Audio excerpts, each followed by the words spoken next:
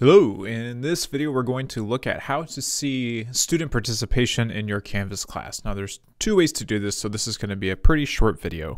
But the first place, I'm in Canvas. This is just a demo class that I have set up with one student. I'm going to go to People, and the People view will show a roster of all of your students regardless of what section they're in. So I've got myself, I've got a couple observers, and I have a student. So what I'm looking at is this last activity column. So in last activity, this shows the last time they were in the course doing something. So this one was April 15th, which is within the last week.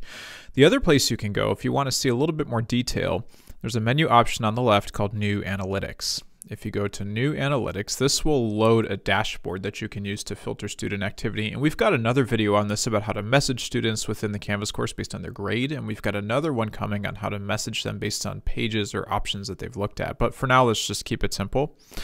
So here's course grade. I'm going to look at weekly online activity.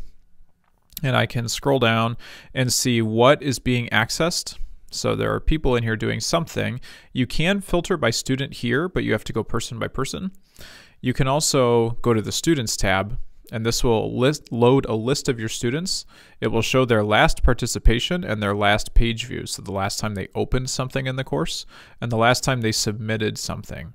So that's real fast how to see what your students are doing in your Canvas course.